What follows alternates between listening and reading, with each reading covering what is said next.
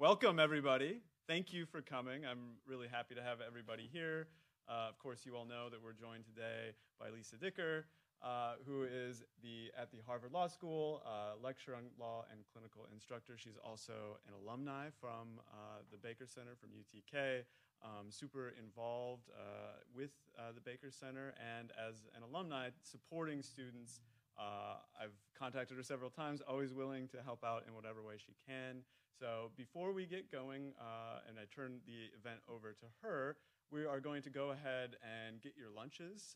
So it'll be a bit chaotic for a moment. That's just fine. If you want to grab those, come sit down, and then we'll get started here. So just a couple minutes to do that.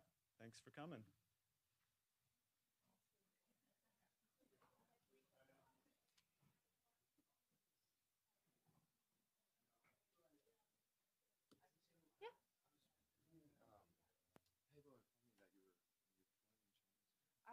I used to be quite proficient in Chinese, and it's been about 5 or 6 years since I've used it with any frequency, unfortunately.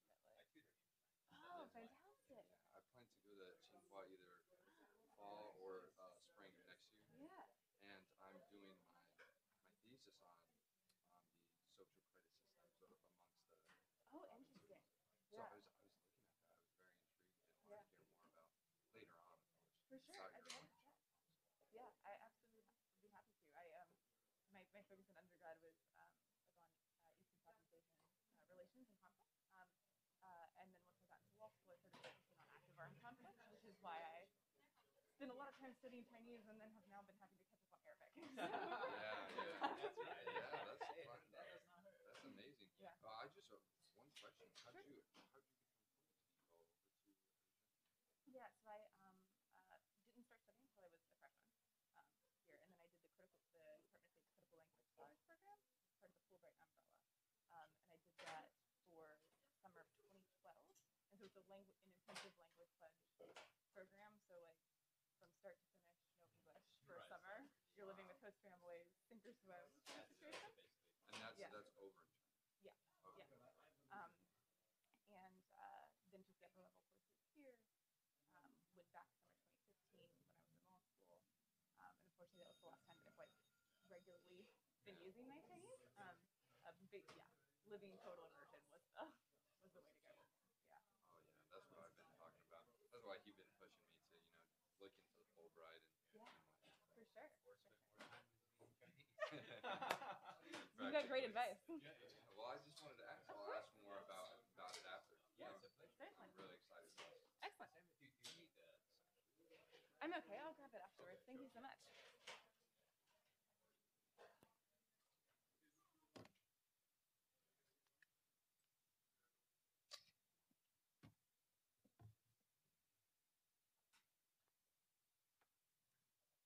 Good to go?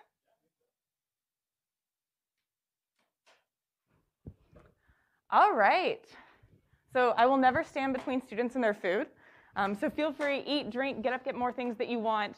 It will not bother me one bit. As John said, I'm Lisa Dicker. So I graduated from the University of Tennessee in 2014. I was a Baker Scholar. I was in the learning community. Are any Baker ambassadors here? Excellent. So I was part of the first class of Baker ambassadors, too. So the center had just opened like a year before I got to undergrad. And so it's absolutely delightful to be back and to see it still thriving and with like students in person right now, too, which I know has been hard the last couple of years.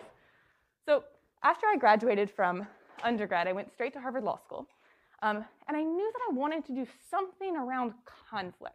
I did a lot of study in my undergrad on international relations.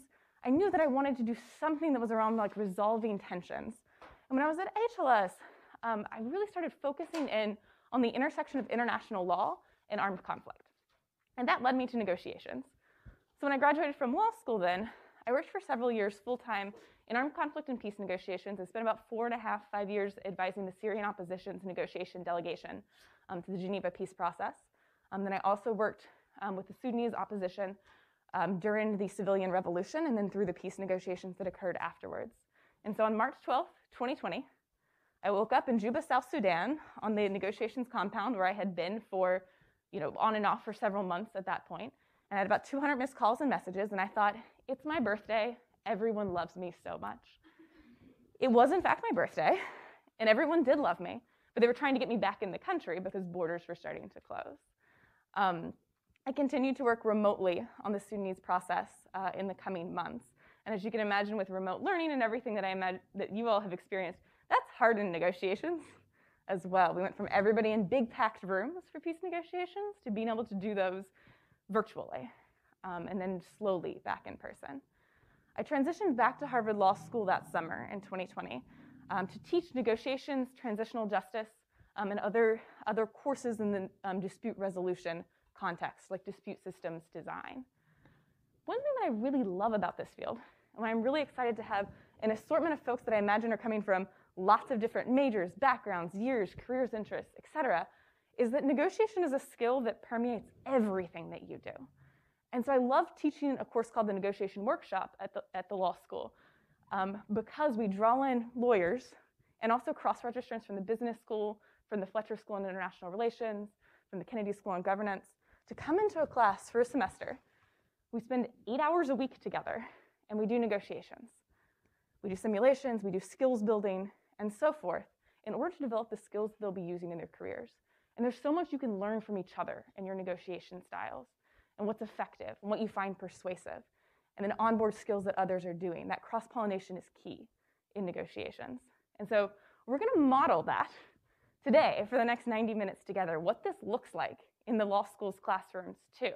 The skills building aspect of it, which includes little bits of mini instruction from me, trying it on for yourself through discussion, through simulation, through activity, and we'll be building towards in our hour and a half together a full simulation at the end where we'll get the chance to negotiate with each other and then reflect on how it went. So I'm gonna have to get closer where I can actually click. What is negotiation? Simple enough. It's any time you are attempting to influence or persuade someone. So what does that look like? Oftentimes I imagine when you think of negotiation, you think of a couple people in suits sitting down at a business table, hammering out a deal, shaking hands, yeah? And so we think of it sometimes as the skill that we're not going to reach until we get into our professional lives. But we actually negotiate all the time. We negotiate with our friends, family members, significant others on where we're going to eat in the evening, what that's going to look like. I imagine some of you all potentially Valentine's Day earlier this week was a negotiation, maybe one of the more difficult ones that you've had recently. Kids negotiate all the time on the playground. That's one of the crucial skills that they're learning in elementary school. How are we navigating relationships with each other? How are we, when we have a difference, when there's the same toy that we want, how are we addressing that? And some of the most skilled negotiators, or at least the most effective negotiators, are infants. They're really, really capable of getting parents to do exactly what they want them to do. They're learning those communication skills. And unfortunately, they're not quite able to understand the reason that's happening on the other side of their negotiation. So to unpack this a bit, we've been negotiating all of our lives. And the purpose in taking courses or doing mini workshops on negotiation is to start viewing those as negotiations so that we're reflecting on what's working and what's not working in them and how we can improve. So negotiation is a skill. Sometimes we hear that, great negotiators are born. Someone just has it. They have the charisma, they have the ability to be persuasive, they have the influence. They actually don't, you're not just born with that. That's developed somewhere along the way. People have learned to get better and better at negotiations. Sorry, I think it's trying to time it. So,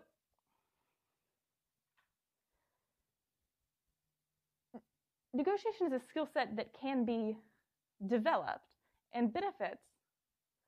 Sorry, one second. Okay. Negotiation is a skill that can be developed and benefits from training, practice, and reflection.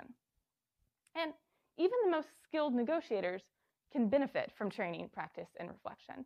If you think of the most skilled negotiators that you know, they are also folks that can learn from this process. So we're going to start this with a small exercise. It's called the ugly orange exercise.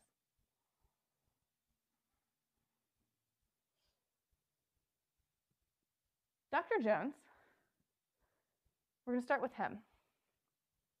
In his country, there's an outbreak of the Zika virus. Dr. Jones has developed a chemical cure to prevent Zika. The chemical is made from the ugly orange, a very rare fruit. It's made from the juice of the ugly orange. That's how you create the chemical. And a fruit exporter has 3,000 ugly oranges remaining. Unfortunately, it's a very rare fruit in the world.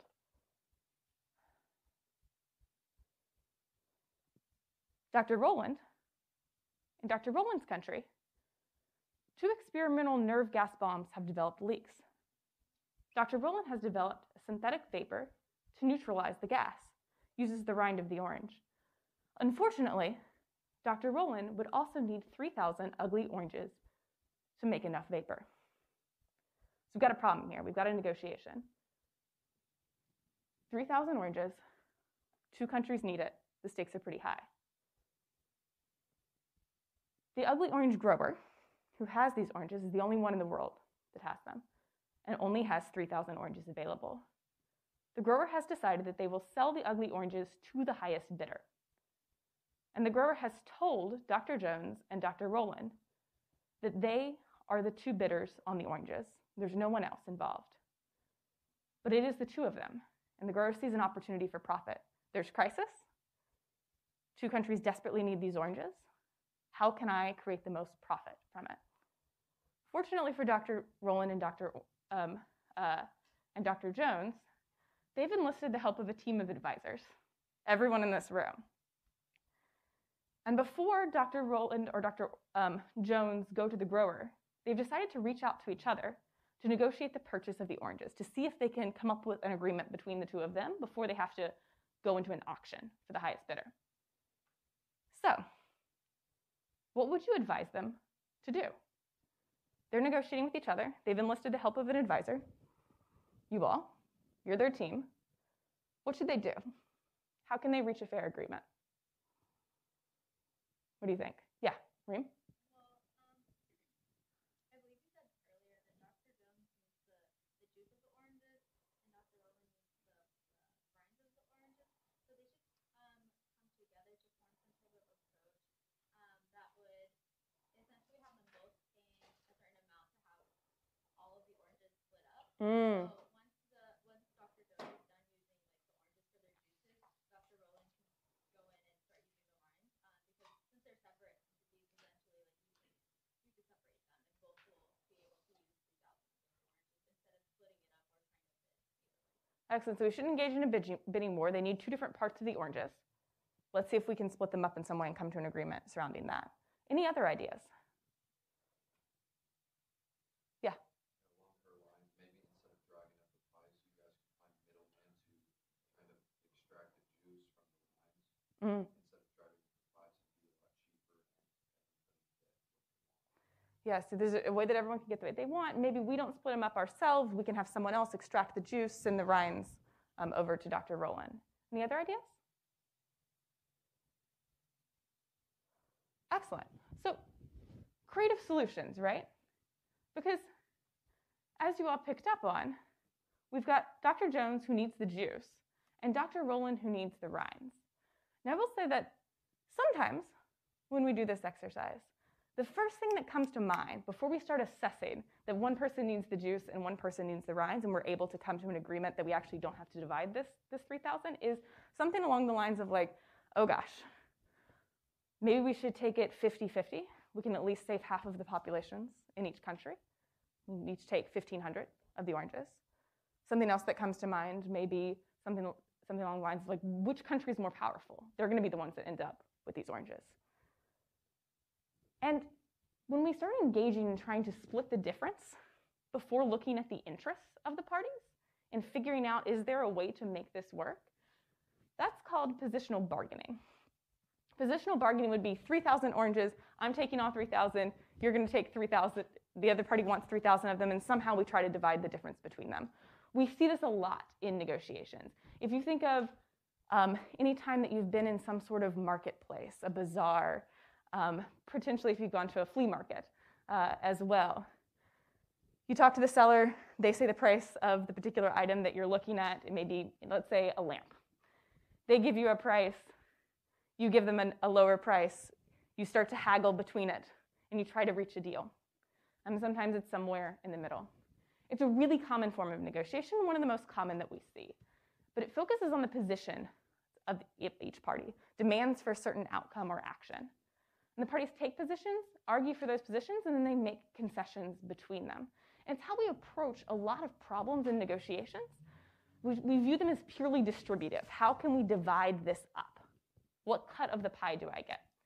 What this looks like in practice often is each party takes positions that are pretty far apart in the negotiation. And then they each talk about their positions. I want the lamp, I want to buy the lamp. The seller says it'll be $100. The buyer says this is worth more than $5, see the scratch on it. Then they each make concessions. The seller might say, okay, it does have a scratch on it. I'll sell it to you for $90. The buyer says, well, a discount is good, but I'm not paying any more than $15 for it. They take those new positions. There may be a threaten to walk. The buyer may say, there's actually a lamp down the way that I also saw and really quite liked. I'm going to go get that instead. The seller insults their alternatives and says, like, yeah, but if you go down there, they're known to be a swindler. They say it's an antique. It absolutely is not one. They insult that. They get them back at the table. Each party makes new concessions. And they attempt to reach an agreement. Maybe they settle on $30. Maybe they settle on $60. Maybe they split the difference and go for $50. But you see this kind of haggling that's occurring on both sides. You've probably seen some of these types of negotiations in the news as well, on business deals, for instance, or on labor deals too. They're trying to split the difference. Parties seem decently far apart. It gets narrow, and there's some sort of difference that is split at the end. It's an appropriate form of negotiation in some settings. Perhaps there's not too much of a better way to do it at a flea market. But there's risks to positional bargaining as well. It causes an escalation in tensions. When you're making and giving concessions, and when you're stating positions, which are demands, it can really escalate the tensions. You can imagine in the ugly orange example, if Dr. Rowland's country and Dr. Jones's country had been haggling, like we just saw, over the oranges, can you imagine what the diplomatic ramifications would be between those two countries? It can really quite escalate tensions. It can also damage relationships as well because the tensions are being escalated. And also because it often results in an agreement that neither party is fully satisfied with, or even partially satisfied with. There can sometimes be an assumption in negotiations that if each side feels like they feel some pain in the agreement, that it's a good agreement, as long as that pain is equally felt. But that's not good for the relationship. It causes an escalation of tensions, and neither party is truly satisfied with the agreement that they reached as well. We want to take a more positive spin on negotiations. And it can also oftentimes prevent agreements that should have from happening. If we had started in a positional negotiation with the ugly orange, instead of thinking of those interests, we might not have come to an agreement. There may have been a standoff between the countries. Neither party may have ended up with them as well. And then we wouldn't have reached an agreement that we could have otherwise come to, or we would have resorted potentially to other options. And it ignores creative solutions, like hiring someone to extract the juice, shipping them to one country first to do it, and then being able to build off of that for an agreement instead. So an alternative form of negotiation is called interest-based negotiation. And it focuses on the interests of each party. And we're going to get into what exactly interests are in more detail. But in short, interests are the hopes, needs, goals, desires, etc., that motivate the positions that parties are taking. I want 3,000 oranges. Why? To save the population of the country, to be able to use the juice of them. Those are interests. I want 3,000 is a position. In an interest-based negotiation, instead of focusing on the positions and trying to force concessions from each party, we instead focus on the interests and identify each party's interests, our own, those of the other party, in order to generate options that improve the satisfaction of those interests. So we're looking, if you think of it as like a pie that needs to be divided at some point, you're going to try to grow that first through creative options and then slice it up. There's still some distributive elements to the ugly orange situation, right? Someone's still going to get their hands on them first. There may be some, and if they get their hands on them first, they're going to be able to develop the cure for their own country first. There's some time elements that are still going to be distributive. But we're going to expand it first and say, we're all going to have access to what we need from these. We're going to start from there, and then we're going to start looking at criteria on how we divide this up. Maybe one country is able to produce faster and should have them first. Maybe one country is in more immediate need of them. They need it on a 48-hour window as opposed to 2 weeks, perhaps. And we can start looking at that criteria to divide it, but grow the pie first. So when I teach classes on negotiation, we focus on these 7 elements of interest-based negotiation. Again, positional bargaining is primarily focused on demands for a certain outcome or action, the positions. Interest-based negotiation focuses instead on 7 elements of negotiation: alternatives, interests, options, criteria, relationship, communication, and commitment. That was fast. Don't worry, we'll go through them all. But we're going to focus on these today: alternatives, interests, options, and criteria. The reason being they're the foundation for the others. So to introduce relationship, communication, and commitment, and then I will weave them in today, but we won't spend a ton of time on each one of them. Relationship is focused on the dynamic between the parties, yeah? And in negotiation, you want to, if possible, seek to improve the relationship between the parties, because there are very few times that you're doing a truly one-off negotiation with someone, and you want to be able to have the ability to reach future deals with them or to be able to gain benefit from the relationship that you have. Even in things that may appear to us to be one-off deals. In May, I bought a car for the first time. Hooray. It may appear to be a one-off deal between me and the car salesman, but I live in Cambridge, Massachusetts. The car dealership was in the town over in Belmont. I have several other friends who have been looking for cars in the next year. I had a one-off relationship maybe with this salesman, but his reputation is something that I had been spreading as well. So relationship is something in negotiations that we want to keep an eye towards. And that's why we want to be careful with positional bargaining, because it escalates tensions and can damage relationships and can thus damage our ability to have future deals with this party, but can also damage our ability to have future deals with other parties. Communication is the way that we are communicating in negotiations, the way that we're expressing our assertiveness, the way that we're taking in the perspective of the other party, the questions that we're going to be asking. We're going to practice that when we're in a negotiation today. We're not going to spend a lot of time specifically naming those skills. And then commitment. We want in negotiations agreements that are specific and implementable. Specific, we know the terms. Both parties, or all of the parties, know exactly what the terms are and where they're going to go forward with it. And they're implementable. Are they feasible? Can we actually implement this? And that's connected to both communication, because you need to be clear, and relationship as well. If you've damaged the relationship to a degree that someone defects from the agreement afterwards, we've got a problem there. So those are the last 3 elements of negotiation, and we'll see them come up in the exercises we're going to do. We're not going to spend a ton of time on them today. We're going to start with alternatives. An odd place to start, potentially, but I'll tell you why it makes sense. Alternatives are the walkaway possibilities that each party has if no agreement is reached. What will the parties do if they cannot reach an agreement? So alternatives are away from the table. We often confuse these with options because we use those terms interchangeably in our daily lives. When we're thinking about negotiation, we want to be clear on the terms of art. Alternatives are away from the table. So why does that matter?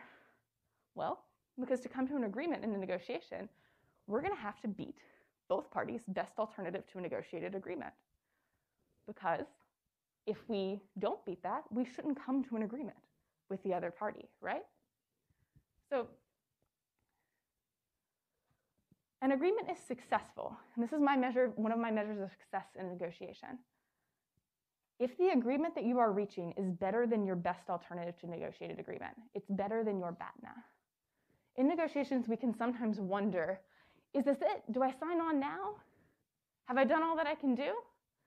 maybe there's still room to create more value. Maybe there's a slightly better deal that you have been reached, but I'm going to be satisfied with an agreement ultimately if I've communicated properly with the other party, if I've done my due diligence to add value to the agreement. I think that I've gotten as far as I can with it, but I'm going to walk away smiling if it is an agreement that is better than my best alternative to a negotiated agreement, because it's better than I would do if I left the table to go satisfy my interests elsewhere. So because I teach negotiation, I will often get calls from friends like 5 minutes before they're going into a salary negotiation, 5 minutes before they're going to go, negotiate with the landlord over their rent, 5 minutes before they go to a car dealership. You can tell that this happens a lot to me. And they're like, so what advice do you have? I'm like, well, you should have called me 3 weeks ago, and we could have done some detailed preparation for your salary negotiation. But unfortunately, that's not where we're at right now.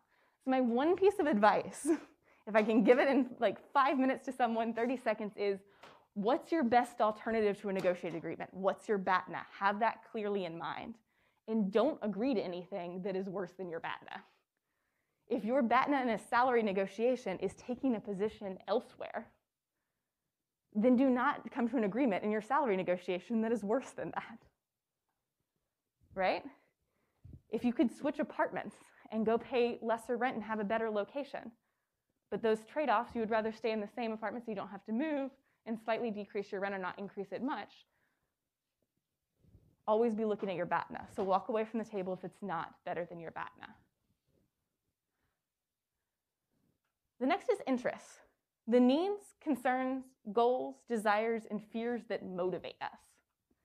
This is what's underlying those positions. So let's think about this in practice. We were just talking about apartments. Let's pretend that you all are all real estate agents. Yeah, in Cambridge, Massachusetts, where I live, there's a whole lot of real estate agents and brokers that you have to deal with even to rent apartments. It's a scam because you have to pay broker's fees as well. But that said, you all right now are going to be getting broker's fees if you can rent an apartment to the client that just walked in for you. And they come up to you and they say, I want a 4th floor apartment. That's a position. I want a 4th floor apartment. You look at your computer, you start scrolling through your listings, and you don't see any for 4th floor apartments. You've got other floors. You've got standalone houses. You've got lots of options. You've got garden level. You've got ones that are higher up as well. But they have come in and given you the position, I want a 4th floor apartment.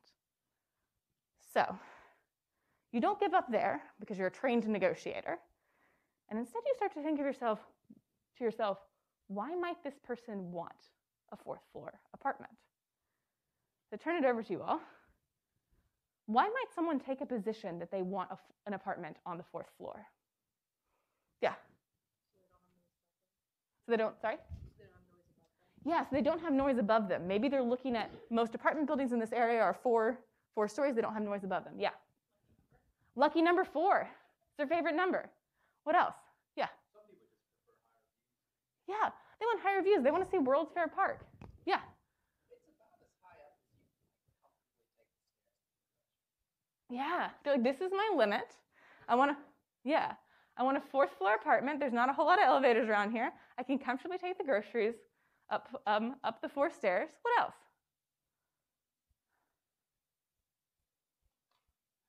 Yeah. Safety. Can you say more about that? Well, 1st floors have higher rates of being broken into. Yeah. The higher rates of being broken into, it's going to be much safer on the 4th floor. Maybe tied to being able to take the stairs to groceries. They're like, but I do want to take the groceries up some sets of stairs. I'm going to get my steps in for the day. I'm in a constant, Apple Watch competition with some of my friends, so I want some stairs, but not too many stairs. So there's a lot of interest that could be at play here. And we may be able to satisfy those interests in other ways, and we'll talk about that with options. We'll revisit this example if we know what they are. Because if we were just thinking of positions, I want a 4th floor apartment, it'd be a pretty quick conversation, and you would not be getting your broker's fee today. Because you would scroll through and say, I do not have any 4th floor apartments. There's no real way to split this difference. I will contact you when I get more listings in, or you need to go elsewhere. But when we start thinking about positions, it's starting to open up the door for potentially other solutions. Because in positional bargaining, we're really only looking at the tip of the iceberg. The one way that they have stated that they could meet their interest. if their interests are safety, if their interests are being able to, if their interests are safety, if their interests are being able to get up the stairs into their apartment, but at the same time not have to climb 6 or 7 stories, if they want a good view, if they want peace and quiet, there's maybe other ways to do that as well. Whereas positional bargaining just focuses on that tip of the iceberg. And underneath it are all of the interests. We use this image a lot in teaching negotiation to think of, if they're giving a demand for a certain outcome or action, what's below the tip of the iceberg? What's happening? And then we're going to start looking at our interests. So we're going to do a quick exercise. We've had a chance to chat for a minute. So I want you to pair up. Just find someone around you. And the first thing that you're going to do is determine between the two of you who will be the buyer and who will be the seller. Then I'll continue your instructions. So find one person.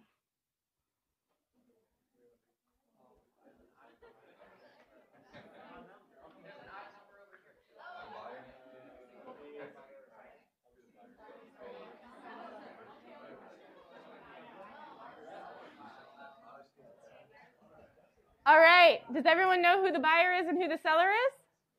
Yeah? All right, if you are the seller, take a second and find an item around you that you want to sell to the buyer. All of my sellers have an item? All right, sellers, you're gonna have 2 minutes on the clock and I'll time you. And I want you to persuade your buyer to buy that item. You have 2 minutes, go.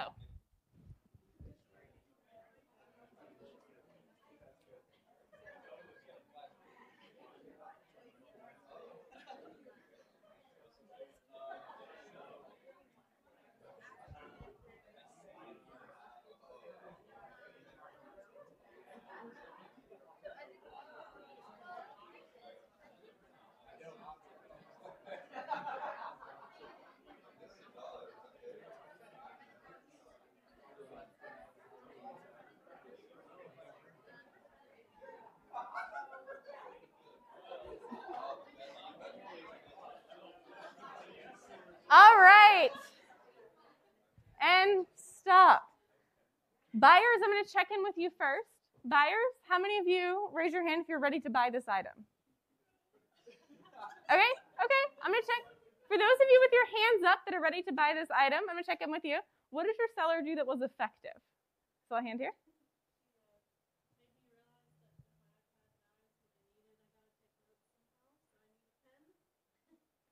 Excellent. So you need a pen to take notes. This is going to be your backup option if your iPad dies, and that was persuasive to you. Why was that persuasive to you? It's the only thing you have to take notes on. You're like, I have no other way to do this, and I want to be able to have notes. I have an interest in having notes from this. I'm going to take it back up. Who else was persuaded? Yeah.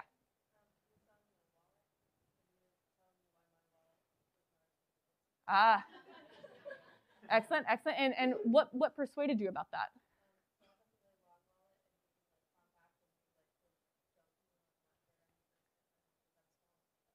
Yeah, and you were like, I for sure actually do not want to carry it on my purse all the time. I would love to have a wallet that fit in my pocket.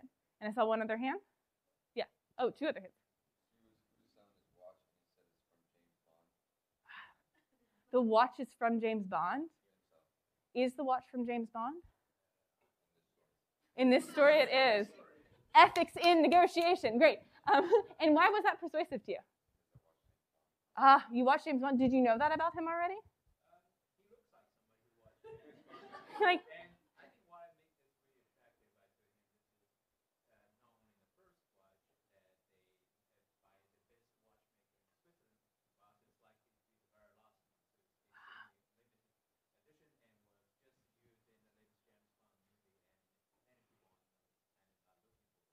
oh, excellent. There's a shortage here. You're going to have this special watch. It's from James Bond. And you look like a guy that would like James Bond. And you were persuaded as well? No. You're like, absolutely not. We'll get to you in just a second. All right. So it sounds like through these conversations, we started to hit at some of the interests that the other party had. You did have an interest in not carrying a purse around and keeping it in your pocket. You do have an interest in James Bond and maybe having a watch that is different than everyone else's, something that's, you know, exclusive and elusive to have. You have an interest in having notes. So also speaking to the buyers, let's get a show of hands. How many sellers ask you any questions during these 2 minutes? Yeah? Let's start here. What question did your seller ask you?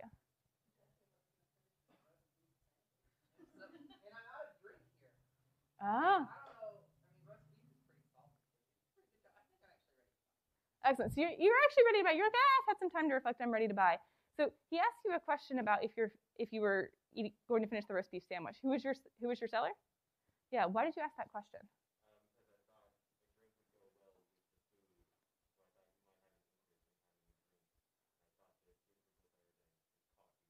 Yeah. You're asking questions to learn, is this going to be something that he needs?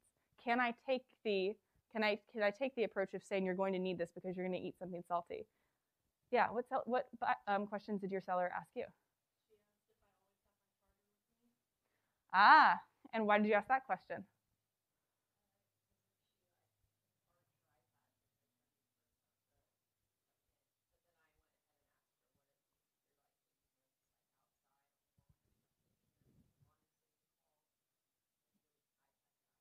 Excellent. So again, you're trying to see, like, an interest could be to have a backup if her battery is going to die. But first, I need to ask her, does she have her charger on her? I saw a hand over here. Mm-hmm.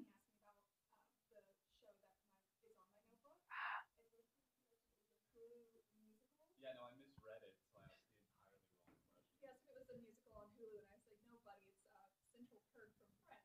Yeah. And what information did that give you? More information about her interests. Yeah. And what motivates her, what things she likes and would be interested in buying. Yep. So what things she likes and would be interested. I imagine if you had just launched into like these musicals on Hulu, that's not going to land in the same way of now you know she likes Friends. Another hand? Yeah. My seller asked me if I had any more questions or if I had anything to say, which I liked because it opened up the boardroom if I had input or needed clarification. Like, it made me, I would want someone who was selling something to me to know, like, my personal opinion about it so they can cater it. Excellent. So we've had 3 pretty close-ended questions. Yes, no answers. Do you have your charger? Is that a musical on Hulu? Are you going to finish your roast beef sandwich? They give very specific information to the seller. Then you had an open-ended question. Do you have any concerns? Anything else that you would like to say? Any questions that you have for me? Open-ended questions can give us a lot of information that don't relate to the assumptions that we already have. We want to be asking both types of those in our negotiations too, because we may fully miss a concern that you had. What item were you being sold? A pen. Yeah. And what did you have any questions? Or you asked if it came in different colors. And had that been something that you had thought of, seller? No. Yeah, no. You're like, this is something entirely out of the scope. I wouldn't know how to respond to this or how to meet this interest if I hadn't asked this broad and open-ended question about it. So sellers, let's be honest. Were there any of you that asked no questions for 2 minutes and gave your pitch? We got a couple. We got some faint hands over here. Be proud. This happens a lot of the time, right? Because we're like, we have a short time to make a deal. We want this deal to happen. And I know what is the most persuasive pitch to me. And so I'm going to give it to them based on what is most persuasive to me and assumptions that I have about them. And sometimes it lands. James Bond was something that landed quite well. It also may have missed, like it would have missed over here if Spencer had started talking about Hulu musicals instead. And so it's a bit of a risk if we don't check in and ask those questions. And as it turns out in negotiations, we sometimes frame our assertiveness with what is most persuasive to us based on our own interests. And we've already persuaded ourselves we're really good at doing that. And what we need to be able to do in our communication is persuade the other party. So when I think about the iceberg of interest,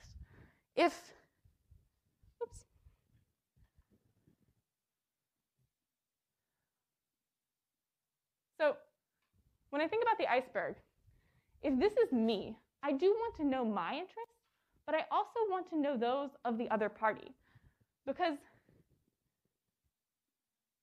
in order to reach an agreement, I am also going to have to meet their interests as well, better than their best alternative to a negotiated agreement would. I have to be able to beat their BATNA. And so I want to be focused on the interests of both myself and the interests of the other party as well. And one of the most effective ways to do that in negotiations is to be asking questions of the other party, to be able to understand their positions. So when we did our brainstorming around the 4th floor apartment, we're able to start to see and think of what the interests of the renter, the potential renter that's coming to our office are, but we don't know those for sure. So we don't want to immediately launch into option generation with them, because what we're saying may not land. If the person's concerned about safety, they may not be interested in apartments with other good views. That's not their primary concern here. And so we want to be able to test them through specific questions, like many of you asked, and through open-ended questions to see what we're missing. Because to reach an agreement, we're going to have to beat our BATNA and the BATNA of the other party, too. So when I sit down at the negotiation table, I keep in mind this image of an iceberg. If I'm hearing a position, I start probing for interests beneath it. I don't push back immediately on that position. I'm instead trying to understand what that why is and how I can meet that why. Which brings us to options. Options are all the possibilities on which the parties might agree. That's broad.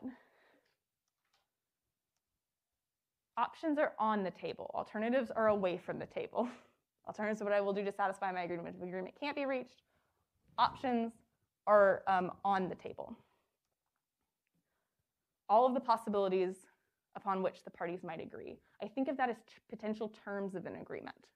And we may throw out many options in a negotiation. We may brainstorm options together, but ultimately our agreement is going to contain a package of those. So, I want a 4th floor apartment. Let's say that you probed for interest, you asked some questions, and you found out that one of their key concerns was safety. And that's why they wanted an apartment on the 4th floor, far fewer break-ins.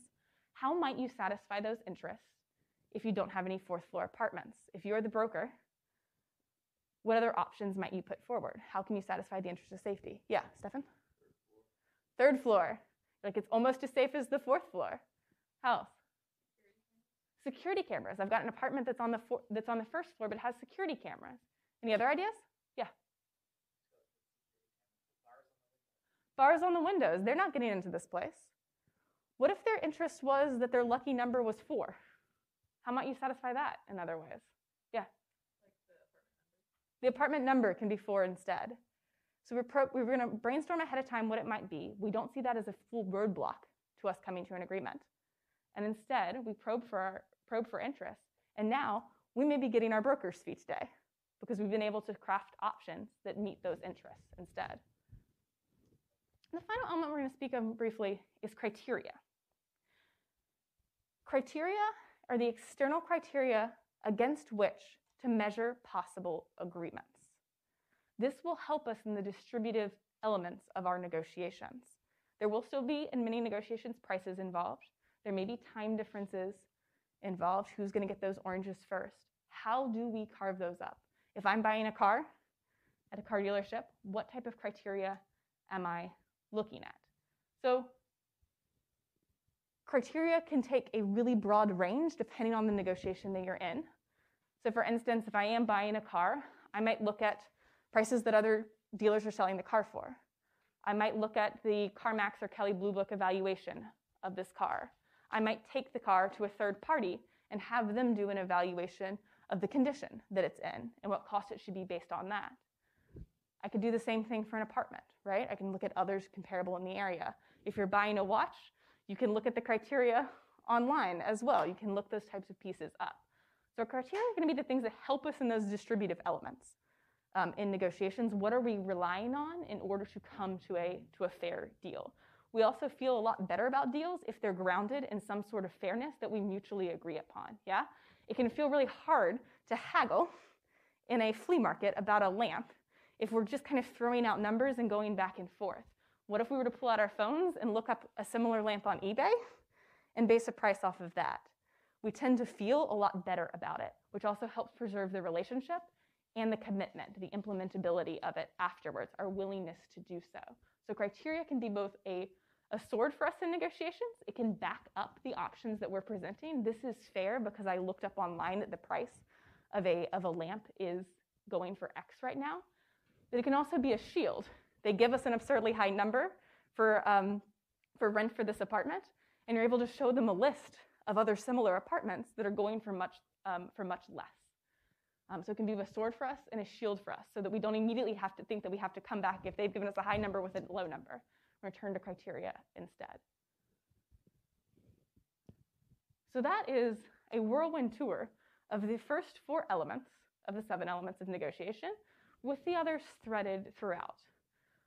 Alternatives, we're going to have to beat the best alternative to a negotiated agreement from both parties. Interests, what are the needs, hopes, desires, fears, goals that motivate us to negotiate? What's that why behind why we're negotiating? Options, all of the possibilities that we could agree upon that we're eventually going to narrow down through what meets our interests best, through what meets the other interests best, and what's grounded in criteria for those distributive pieces to come to agreements that are then preserve the relationship, don't make it worse, and might make it better, hopefully. We've been able to identify these pieces through communication, and that also leads to the ability to commit and for it to be implementable. So we're going to try it now. In just a moment, you're going to be handed out instructions for a case. You're going to be negotiating it at your tables. And these tables, the tables that you're sitting at, are going to be a closed world universe. So you are the only people negotiating this. You are the only people negotiating this. So you don't have to play along with the other tables. They're separate universes. This universe is called, or this case is called the U.S. Defense Task Force. The U.S., and you're trying to defend it. Because unfortunately for all of us, the zombie apocalypse has begun.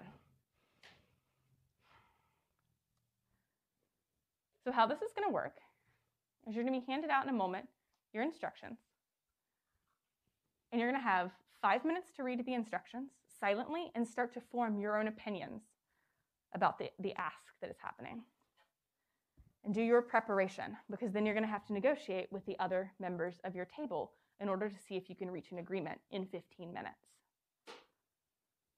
What you're aiming towards at your table, and your instructions say this as well, is that you all are the U.S. Defense Task Force at each table.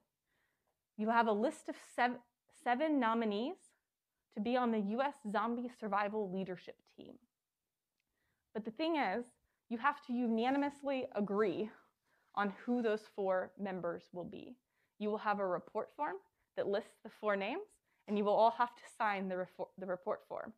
That's your commitment, if you can reach it, is figuring out amongst the 7 who you believe that the 4 should be.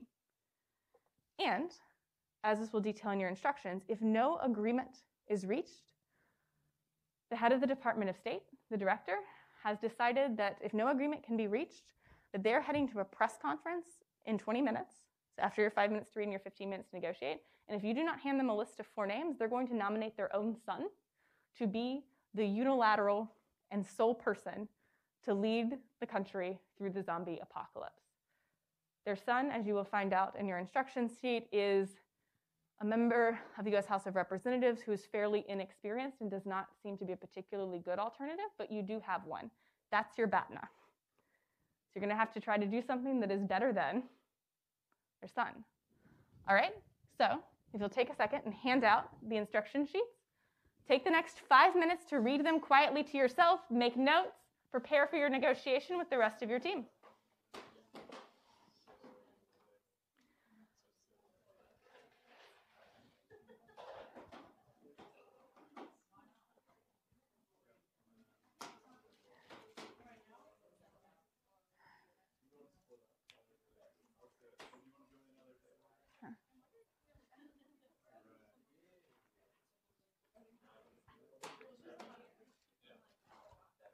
All right, as these are going around, I'm going to start the timer for 5 minutes. Do not discuss with the rest of your team yet. Do not discuss before your negotiation begins.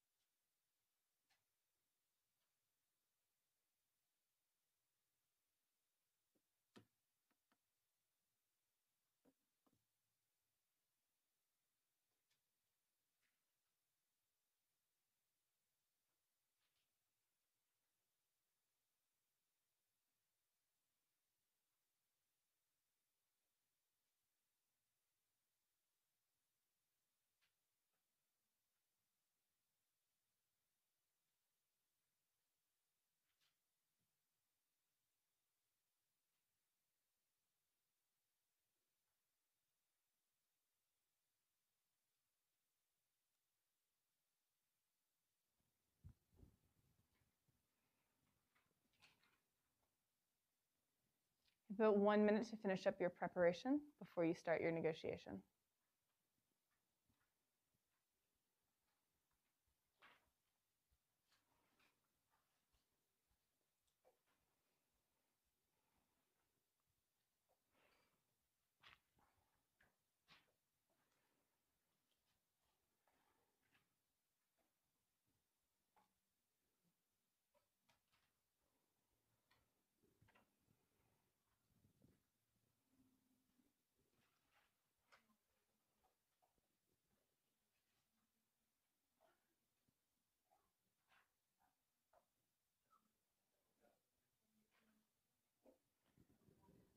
All right, before I release you to negotiate, a few final reminders. If you come to an agreement, it must be on 4 people. It cannot be less than 4. It cannot also be more than 4. You can't say we're going to have an alternative that's going to come in a certain situation. They're going to rotate in. It's going to be 4. It's going to be announced in 15 minutes. And the country knows that you all are the U.S. Defense Task Force that have selected this team. So your reputations are on the line, and the history books will remember who set the country up for success in the zombie apocalypse or for failure in the zombie apocalypse. So I guess that they might not know if they set them up for failure because the apocalypse will have potentially been fully successful, but know that before everyone goes down, they know it was on you. All right, you have 15 minutes. Good luck.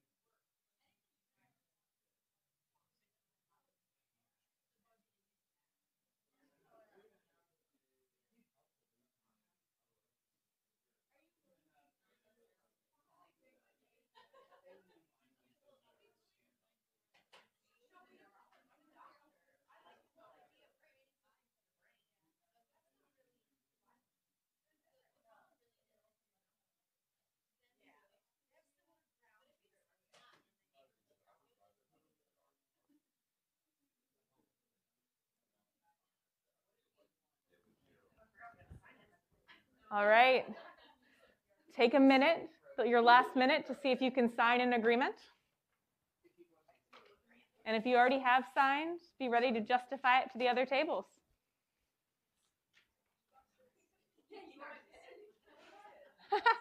Does it come in other colors? Does it come in other colors, though?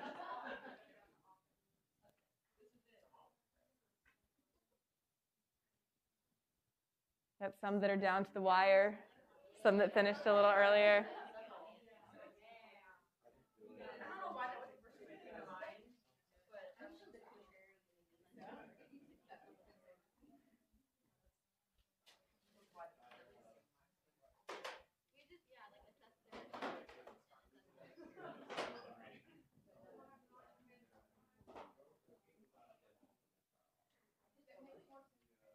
We got 10, 9, 8, 7, 6, 5, 4, 3, 2, 1. You're in? Excellent. Congratulations. I think that all tables have reached agreements. Yeah? That doesn't always happen. So congratulations to you all. Now is your time to justify it. So I want to hear from each table who your nominees are and your 90-second elevator pitch as to why you picked this team. What were you looking at? What's your 90-second elevator pitch to persuade the rest of the country that this should be their survival team and that they're going to entrust them with their lives during this? All right, let's go over here first. Who did you pick and why? We picked, well, first of all, we all came to a consensus that Layla Marshall was the number one choice by far because of her medical expertise, especially with tribology. If this is something that can be spread pathologically, we think that she would be the best choice by far. Next, we kind of looked at Gerald Smith due to his immense amount of money, as well as all the land that he controls. In addition to that, he's well connected to a lot of prominent business figures. And while yes, he does take large risks that may sometimes result in failures, in a zombie apocalypse scenario, you need somebody who's going to be willing to take these kind of risks because regardless, things could end up in complete apocalypse. So you need somebody who's going to take it big time risks. After that, we kind of narrowed it down to where it was either going to be Cunningham, Chin, or Margaret Vaughn. We decided to cut Cunningham due to his old age. We don't know how long the apocalypse scenario can last. His memory is also kind of fading, and in addition to that, while he is a CIA agent, he's just one of them, and it's not like the CIA will just cease to exist in this scenario if we don't take him. So we took Pond, and while Pond is known with an unwillingness to compromise in a lot of scenarios, having Chin there as well, as with her being a therapist, might help calm the tensions in any scenario where she might have an idea that she's dead set on and will refuse to compromise. Chin might be able to kind of help her alleviate that. Excellent. Thank you for our first group. Second group, who did you pick and what's your 90-second elevator pitch? We also went with Layla, hands down. We just got her out of the way real quick. And then we decided to go with kind of a yin and yang of Andrea Chen and Margaret Vaughn because Margaret is more of an unwillingness to compromise, get things done, kind of the point of, choosing things and getting that, while Andrea will be kind of the PR or the calmer or, the helper of the conversation when delegating these problems. So those two we kind of chose with each other, and then we chose Gerald Smith for his resources because he could be in contact with business figures. He has a lot of capital and land that could be very useful for Margaret and all these other things. Excellent. So we have two tables that have the same list of 4, yeah? Let's go back here. Who do you have and why? So we started off with Gerald Smith because he does control a lot of oil and water. One of the good things that he needs to run things. Unfortunately, it's not the oil. Then we chose Margaret Hahn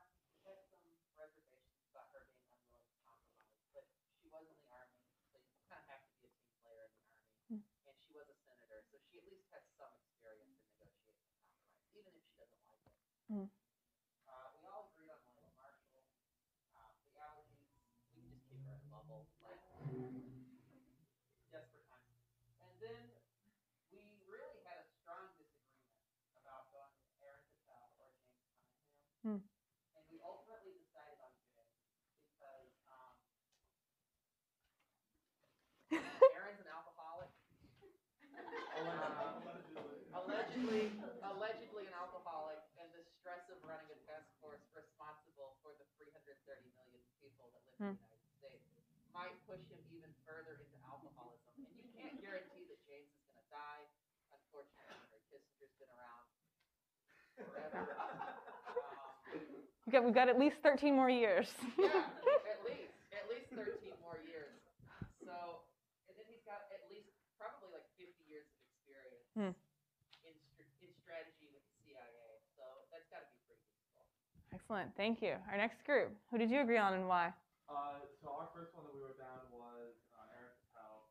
We put him down mainly for survival skills and connecting with the public, which in a country as large as the U.S. In a situation like this, the government needs to be able to help teach people how to survive and teach people to do things on their own because obviously there's going to be a lot of chaos going on, and connecting to the public is very important. We had Margaret on due to her Army experience. There was a little concern about the compromising stuff, but I would think in a group of 4, one person can't unilaterally make decisions. We have Layla Marshall, a little bit of concern about the allergies, but not much. Seems like this a good choice, especially for learning how things like how the zombie apocalypse can happen and how it ultimately comes to an end. And then our major disagreement was between Gerald Smith and Andrew Chen. There was a little concern with Gerald Smith, who we ultimately ended up going with over his being overbearing, considering how powerful he is. Money and land and oil and water, like having all of that, there was concern that he would be able to make decisions unilaterally because him pulling out could be like devastating.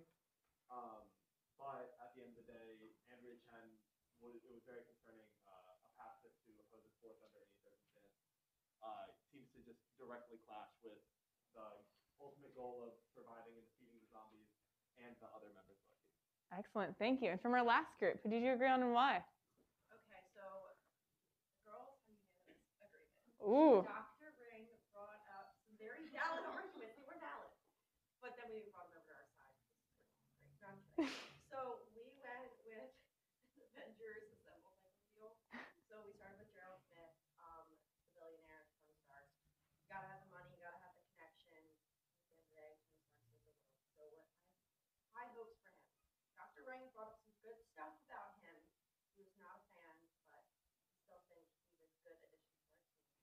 And then we have Aaron Patel. He named him as kind of the Hawkeye type of dude. He's really good with survival. I mean, Hawkeye had a bow and an arrow and he fought aliens. So I think this guy will be pretty good with zombies. He has some good nature skills, stuff like that. And the drinking problem, I mean, you're fighting zombies. So if the man needs to take a little swig before he continues to I'm not going to hate on him. You do you, whatever you need to do to get this done. Then we went with Margaret Pond, kind of like the Hulk, not Bruce Banner, but like the Hulk, you know. She has the actual training, knows how to run different missions and stuff like that. The compromising, I mean, it might be an issue in the future, but right now we had 20 minutes to figure it out. I think she'd be really good. You know, she's had the experience in fighting and stuff, so she can really bring that real world experience to the table. And then lastly, we had Layla Marshall, kind of put her as the Bruce Banner scientist and Black Widow, you know, apart from. Because we can just, like I said, put her in a bubble, keep her away from all her allergens. And I don't know, maybe she could possibly put something in the zombie's brain and put it out that way, and it'd be super simple and super easy. So, but that was our team. Excellent. Thank you all so much. And no love today for Javier Costa. Interesting. But everybody else ended up on a team somewhere in the room. So I'm curious, for a show of hands, how many of you at some point in this negotiation changed your mind about one of the candidates? Show of hands. All right, let's hear from some of you. What was persuasive to you? If this is effective negotiation, what was persuasive in helping you change your mind? Yeah. Oh, and helping me change my mind? Yeah. Okay. Well, we were between Andrea and Gerald. The reason why I thought Andrea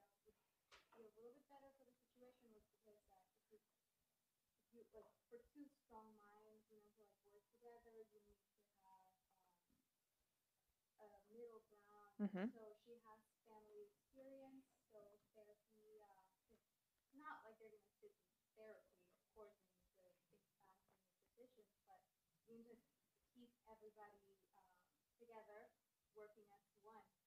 So I kind of thought she would have been better, but then I just went with Gerald just for the connections. He was really neat. Yeah. So like gotcha. So you're like, I have two interests.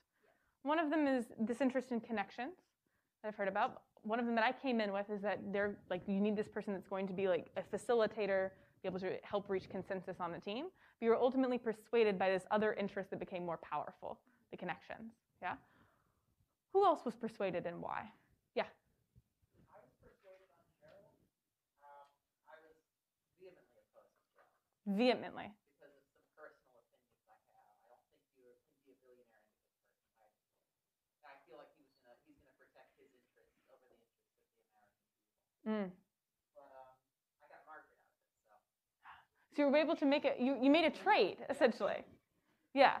You said I've got one of my strongest interests is to have Margaret Pond on the team. And why did you want Margaret on the team? You know, she was in the Army. She's a senator. Seems like a good leader. Yeah. And you're saying, and for that, your interest in having someone who had been in the Army, was a senator, was a good leader, had her experience, was greater than your concern. Your interest in having her on the team was greater than your concern about Gerald, and you were willing to trade on those interests. Yeah. So we have trade on interests here. We had here, you heard about new interests, and you prioritized them differently. What else was effective? Yeah. We all settled on Layla initially. We all thought she'd make a great addition to the team, but the other three took us a little bit. And I think as we went through them individually, each person at the table brought up a different kind of context of reframing the entire issue. So okay, all we started with was it's a zombie apocalypse in the U.S., but one person brought up the social context of working with families through things. One person brought up the intelligence aspect of wondering, did another country start this? Just different ways of viewing the initial problem brought different people's characteristics together. Yeah, so like the problem is this, the way that I see it. It's X. And when you started having the negotiation, they start bringing in more context to it. And you're like, oh, my interests may shift based on new data that I'm collecting. And thus that changes some of my conclusions as well. Yeah, you had anything to do? Yeah, we kind of shifted. We were kind of split down the middle on Andrea, especially because some of us focus on the pacifist and the other on the, impressibility to calm tensions. And so I think at the end we focused more on the, I said PR way, but her just calming tensions and being able to, arbit a good conversation instead of her other traits. Yeah, and this is interesting. There's a bit of like an interest in her calming tensions internally, but then externally as well, she may be able to have a same effect in PR. Yeah, the other hand? I think also staying receptive to other people's opinions, because I read them very, very quickly, and my list ended up being completely different than what we agreed upon, but I'm more confident in our together list than my individual list, because hearing from everyone else's perspective of what they highlighted more in the bio than what I did really helped me flip and be like, oh, that's a good perception I didn't think of, or oh, that's an aspect that I missed, and then I would immediately change and go with that and see how everybody else blended in with it. Yeah. And this is interesting because sometimes we may have a tendency in negotiation to treat it like a debate. I've come in with my arguments, my opinions, my ideas. And when you're listening to others, you're only listening to things to negate in their opinion, to push back against in their opinion, and treating it like a debate. But instead, you said what I did was listen and onboarded things that made sense to me and actually changed. Because if we start in a debate and only use listening to the other person as a way to strengthen our own pre-existing arguments, we're turning it into positional bargaining, right? You're just trying to strengthen your position by learning about their interests.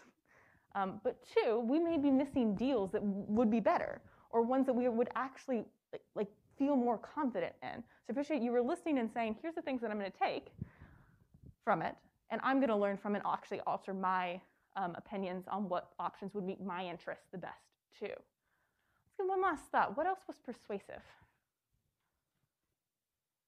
Yeah, Reem? I think a time frame for like a deadline of like this is 20 minutes, and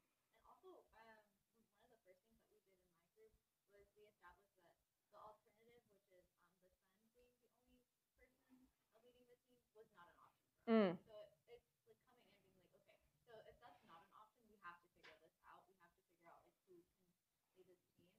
And I think that helps because you come in with like an agreed upon goal. Yeah. Without thinking so much about your alternative. The alternative doesn't exist in our world. Like what is like what's going on right now? Yeah. So you're able to build consensus around none of us like this, like the BATNA. And I imagine it would have been a very different negotiation if you hadn't checked in on that and say Daniela was sitting at the table being like, actually, I know this U.S. representative, and I think that they would be quite good. And you've got someone that views the BATNA differently and views walking to that stronger in it. But you're able to build from that too, and that was persuasive in saying we are on the same page. We are trying to reach an agreement. Now, how are we going to come to it? Excellent. So this really started touching on the 7 elements of negotiation, right? You had interests that you were seeking to meet. There were various configurations of options. All of the different laundry lists that you can put together for are options to agree with. Your BATNA was very clear what was going to happen if you did not reach an agreement.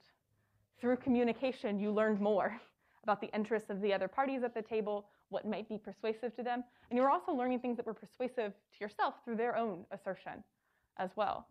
Hopefully no relationships were destroyed in this negotiation. Maybe some improved, or at least stagnant. I'm not really sure in this table over here if there were some relational challenges, and you've got a commitment. Now, another piece of it is criteria. There's not a whole lot of objective criteria on how to put together a zombie survival leadership team for a country, but you were, I heard, starting to rely on some criteria, even if it may not be apparent. Age. Well, we may look at the number of age and how long certain people live, but Henry Kissinger is still alive and kicking. So maybe we've got a different criteria that we're looking at there. We may be looking at criteria on how we want to form the team, the traits that we want to have internally. Here's our list of criteria, and here's how we would meet it. And also ones externally as well with the PR2. So you're engaging these elements, and as you can see, they come up through the discussion in negotiation too. So thank you all so much. Congratulations on forming your teams. I'll stick around for a few minutes if anybody has any questions, but this is the process by which you get better at negotiations. Preparing for them, doing them, and then reflecting on them afterwards. So I encourage you all to continue thinking about things that you said that were persuasive, things that persuaded you. What went well? What would you do differently? What about the process worked? What about the process didn't work in your negotiation? Because that's how you improve upon it in the future, is reflecting back on what happened in the past. So good luck to you all as negotiators. I'm excited to hear how it goes in the future. And also pop up here, here's my email address. Feel free to shoot me any emails, whether about negotiation, law school, Baker Center, etc. I'm happy to be in touch.